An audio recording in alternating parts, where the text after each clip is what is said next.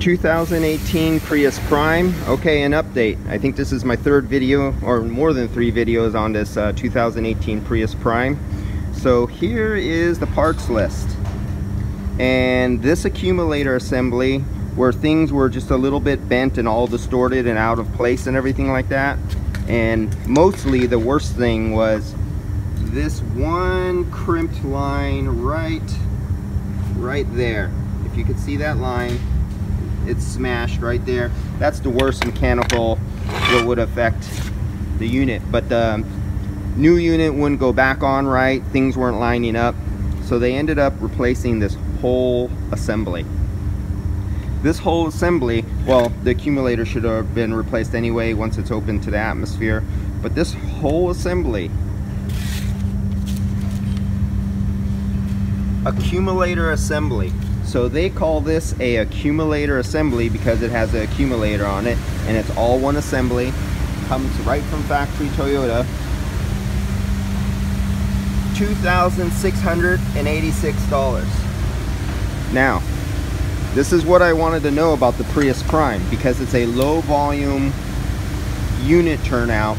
Heat pump is a new technology to automotive, so I always knew parts were going to be expensive, but that started topping even mine. I was thinking around 1,800, 2,100, but 2,600. So if you're a customer and a shop screws up your compressor and burns it out, all these little orifices and tubes and solenoids and everything, this whole assembly has to be replaced. You're not going to flush this out. You're not going to take this part and flush it out. It gets replaced. If you are a shop and I catch you recharging a Prius Prime, when I put my refrigerant analyzer and I come across contaminated refrigerant with excessively high amount of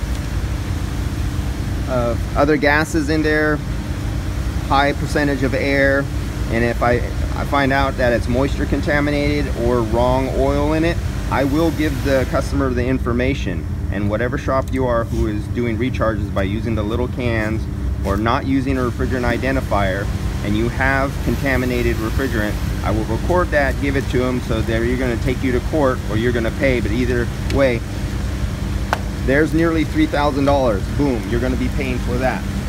The labor to take all this apart and all these units being replaced and flushed out, and condenser, like I said before, I could see this not only hitting $3,000 or $4,000.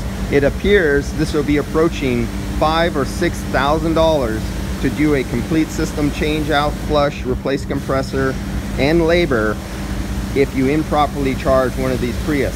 So you guys who believe in using the little cans, don't believe in evacuating, or you believe in using shop air to look for leaks and stuff like that, you just keep on doing that and do that to this vehicle. And let's see and find out what happens, especially if I get a hold of one of those vehicles.